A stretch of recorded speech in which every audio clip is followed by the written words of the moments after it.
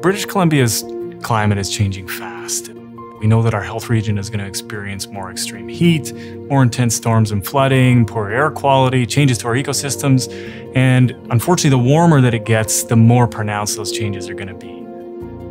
So there's a strong connection between climate change and health. If you think about the heat dome or the atmospheric river event, you can see how extreme weather affects our health and the health system. Climate adaptation is really the idea that we can and need to anticipate all of the potential impacts of climate change and prepare for them.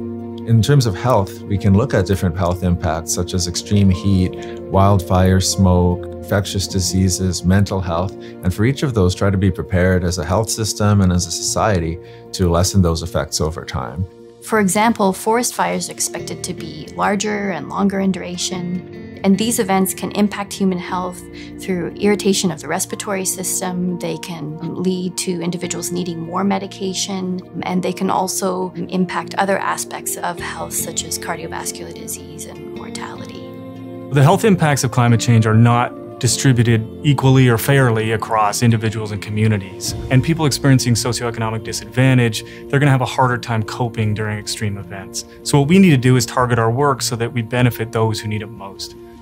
We need to prepare our health system, for example, our emergency rooms, our care homes, and all of our other services, and as well as that, our communities. We've seen that cities, towns, and other parts of government are able to help vulnerable populations during heat events, cooling centers, for example, or checking in on people who might be vulnerable. But we need to engage with climate change mitigation, so limiting the ongoing climate change that we're already starting to see. It's really important to know that as much as we adapt to climate change, it won't be sustainable to continually adapt our way out of this. What Vancouver Coastal Health has done is create a climate change and health adaptation framework that guides our work in this area. This plan is going to help us better support governments and Indigenous communities.